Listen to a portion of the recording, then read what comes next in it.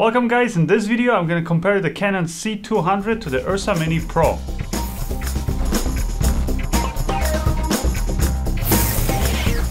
Canon has always produced amazing cameras, but when it comes to 4K cinema line cameras, they've been always priced a little bit over the top, outside of the reach of most independent filmmakers.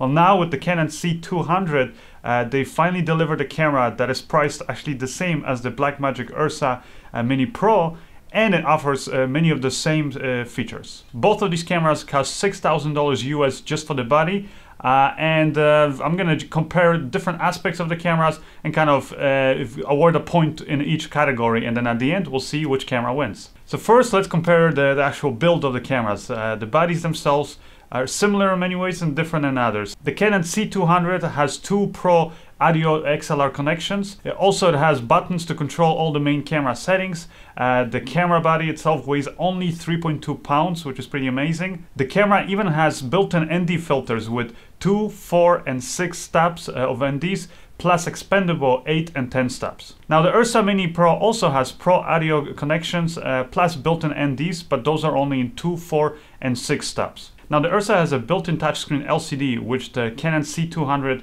doesn't have unless you buy the more expensive version. Or you can also buy the LCD separately. But the Canon C200 has a built-in EVF, which the URSA doesn't have unless you, again, buy it separately. So I think it kind of equals out there. What the URSA has that the Canon C200 doesn't have is 2 SDI out ports.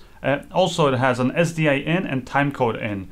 And that kind of is one of the reasons why the camera is a little bit bigger and weighs more. So when it comes to the overall build of the cameras, I would say they both offer equal value, but just with different aspects and different basically preferences. It really depends on what you like. But when it comes to final score in this category, I'm going to award a point to each of the cameras. Now let's move on to the recording media. The Canon C300 can record to 2 SD card slots or 1 CFast 2 slot. Now when it comes to URSA Mini, it has both dual SD cards and dual CFast 2.0 card slots. So in this category, I would say the URSA wins. And next category are the codecs. So the Canon C200 records in the new Canon Cinema Camera Raw Lite.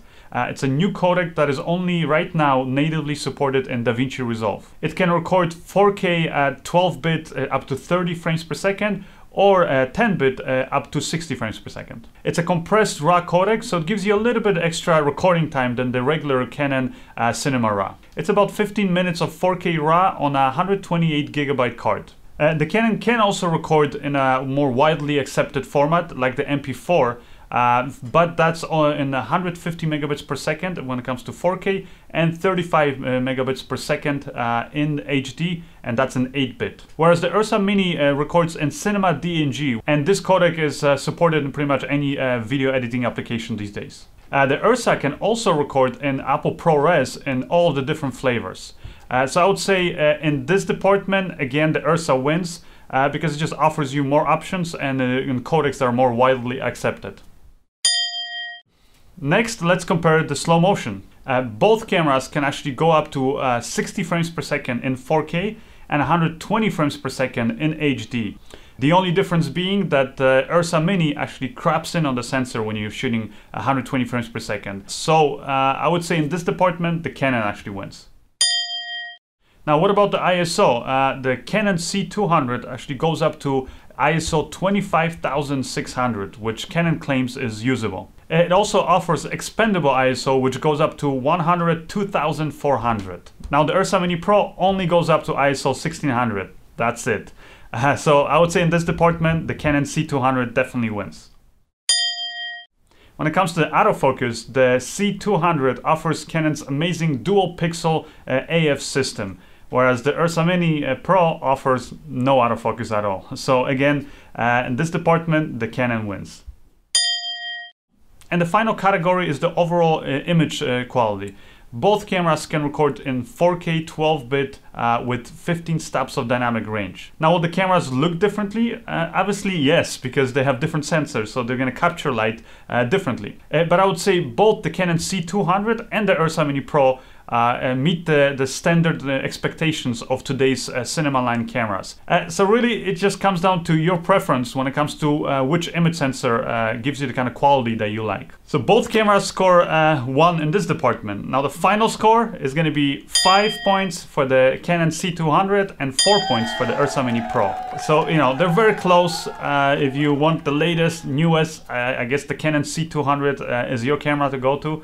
And I'm actually very happy to see that Canon finally kind of stepped up to the plate, and maybe it's because of the competition right now in the market, and finally released an affordable cinema line camera that actually offers modern features. Anyways, that's it for this video. Hopefully you guys enjoyed it. If you did, make sure you smash that like button, and also don't forget to subscribe to my YouTube channel. As always, if you want more info about either of the cameras, then go visit my website. And I'll see you guys next time. Bye!